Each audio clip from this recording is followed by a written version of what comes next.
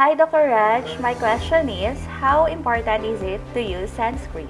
Sunscreen in any place like Dubai or other place where there is lot of sun, heavy sun, should be used by everybody, including the kids. Why?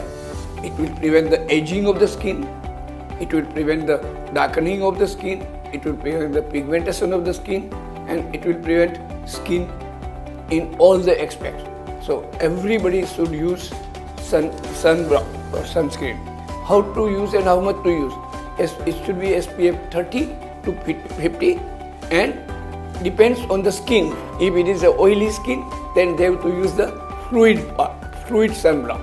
If it is a dry skin, then they have to use the cream sunblock and SPF 50, and every 4 hours they have to use, because after 4 hours the effect of sunblock goes away. And you should always consult the dermatologist to rule out what type of your skin, and accordingly he will advise you, dermatologist he will advise.